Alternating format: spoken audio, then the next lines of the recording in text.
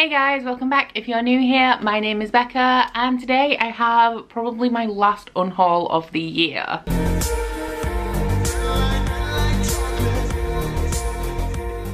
I unhaul books, I want to say pretty frequently. I don't think I've unhauled too many this year, but then especially over the last couple of months, the majority of what I've been reading I've really enjoyed. But when I read a book and I don't love it, or maybe it's something like a thriller, which I did enjoy, but I don't tend to keep thrillers because I never have any desire to reread them when I know what happens. I put them in a pile in the corner of the room, and then when I have a reasonable amount, I film an unhaul for you guys. So today I have 12 books to talk about. All but one of them I've read, and then the one that I haven't read, I did attempt to read it and I DNF'd it. So I'm just going to get cracking, get stuck into this video, starting off with a few arcs. The first one we have is 3/5 by John Vircher. This is a thriller. It was sent to me by Pushkin Press, and it is a racially charged story set on the backdrop of the LA riots and the O.J. Simpson trial. We follow a mixed race main character in here who is white passing, and nobody knows that he is actually half black, and it is about him navigating the world that he lives in with the LA riots and the O.J. Simpson trial. And also his best friend has just been released from prison after so many years, and he is now a white supremacist. Really enjoyed this, gave it 4 stars. I just won't reread it. We also have The Mermaid, the Witch and the Sea by Maggie Takuda Hall. This one was sent to me by Walker Books. This is a very diverse young adult fantasy with a genderqueer main character. It takes place on a pirate ship called the Dove, and the Dove masquerades as a passenger ship. However, when the pirates get so far into their voyage, they reveal their actual true purpose, which is to take the passengers as slaves and then sail off to sell them somewhere. So the main character is genderqueer, and they grow close to a highborn lady on the ship, and together those two hatch a plan to free a captured mermaid. Really enjoyed this yet again, especially the writing style in here, but it is like a standalone young adult fantasy, which aren't my fave. I do just generally prefer series, and while I did really enjoy this, I won't be reading it again. The last of the arcs is When Life Gives You Mangoes by Gaston. This was once again sent to me by Pushkin Press. This one follows a young girl called Clara who lives on an island, and she has lost all of her memories of the previous summer. One day a girl arrives on the island from England. She's visiting her grandmother, and this is when things start to change for Clara. She's also fallen out with her best friend, and it is just like a children's contemporary with a twist. Really enjoyed this story again, but it is number 1 a children's book and 2 a contemporary, so I have no desire to keep it or reread it. The next one we have is the one that I DNF'd. This is Battleground by Rachel Churcher. This was sent to me unsolicited quite a while ago. It was at least last year, and let's just say there were some strange circumstances around this author and this book. It was a really weird experience. I didn't want it, but after I'd had it for a while, I did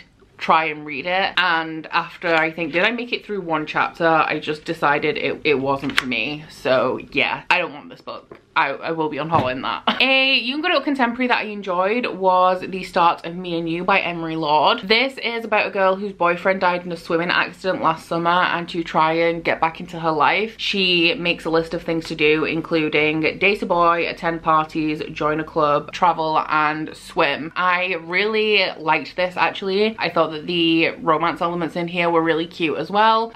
It's just a young adult contemporary, so I will never reread it. As I mentioned at the beginning of this video, I do just generally unhaul thrillers, so I will be unhauling Good Me Bad Me by Ali Land. This one follows a girl called Annie whose mother is a serial killer, and she has been given a new home and a new identity while her mother's trial is ongoing, so that obviously for her own protection, so that people don't associate her with her serial killer mother. And Annie was actually the one who turned her mother into the police, and it is just about Annie in the run-up to her mother's trial. I did really like this book. The beginning was very slow, but I did like the ending and how all that played out. But yeah, I read thrillers for the thrill, and when I've had the thrill, I don't see the point in rereading them because I know what happens, so it will never be as exciting the second time around. There are exceptions to this. I do still have Night Film by Marisha Pessl and also You by Caroline Kepnes, because I do see myself rereading those. However, standard thrillers like this, yeah, I just don't keep them. One that I read a very long time ago is The Astonishing Colour of After by Emily X.R. Pan. This is a young adult fabulism novel about a girl whose mother commits suicide, and the main character starts seeing her mum appearing to her as a bird, and she believes that the bird is telling her to go to Taiwan, which is where her mother was from, to kind of embrace her heritage, get to know that side of her family and explore her culture. I really enjoyed this when I read it, but I knew I would never read it again. I did lend this to my best friend Ryan ages ago as well, and he returned all of the books that I'd lent to him a couple of months ago now. So yeah, I would have unhauled this not long after I read it, but I lent it out and it only just returned to me. We also have The Dead House by Dawn Kurtagich. This is a horror story about a high school that burned down 25 years ago. I think 3 people were killed, a bunch of people were injured, and one of them disappeared completely, which is Carly Johnson, and nobody knows what happens until they find this diary. I did really like this. It's fast-paced, it's kind of mixed media, but kind of in the same vein as thrillers. It does have like a resolution, and if you know the resolution, I don't think it would be as enjoyable to reread unless it's one of your favorite books.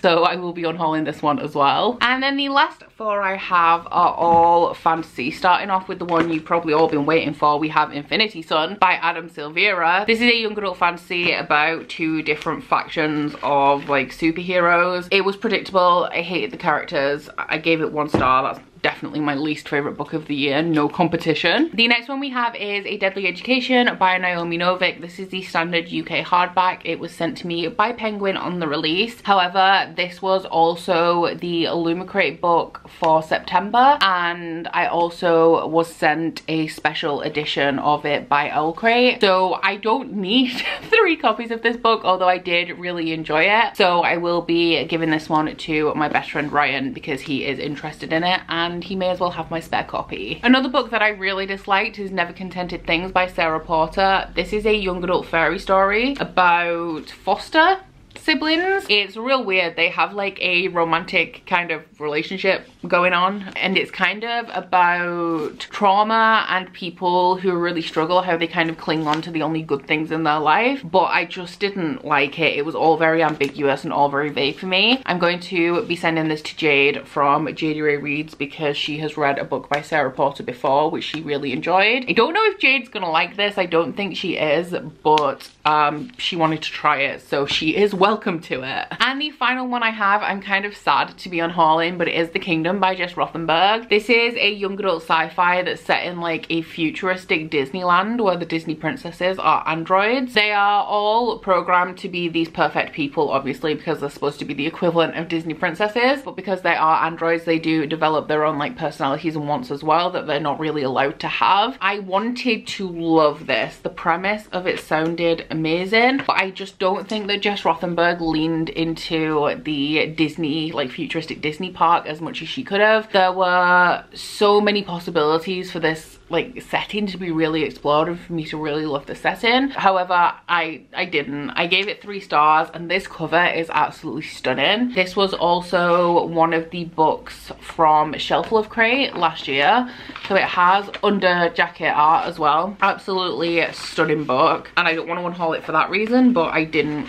really like the book, sadly. And I'm just, look at that, I'm really upset. I need shelf space. I've just had a bookshelf delivered today. It's just on the floor, flat packed. So I am going to be assembling that and sorting some of my books out, but I think even after that bookshelf is installed, I still won't have as much space as I would like. So things like this, sadly, are not going to stay, and I shouldn't be keeping it anyway just because I like the cover. I should only be keeping books that I like the contents of. Well, I did like the contents of it, but not enough to keep it, so I'm unhauling it, okay? So those are all of the books I'm going to be unhauling this time. A little bit of a sneak peek, I guess. I am going to be attempting an epic unhaul project next year. I'm not sure how it's going to work yet. I'm not sure how well it's going to go, but I have a lot of books on my shelves that are things like thrillers and young adult contemporary that when I read them, I don't think I will want to keep them. So I just need to prioritize reading them so that I can clear a bit of space on my shelves. So I am hoping to work through that in 2021, in which case I will be unhauling quite a bit next year. But those are all of the books that I'm unhauling this time around. I guess I was going to say, let me know if you've read any of these books and you've enjoyed them. them, but then that would be kind of sad for you if I'm unhauling them.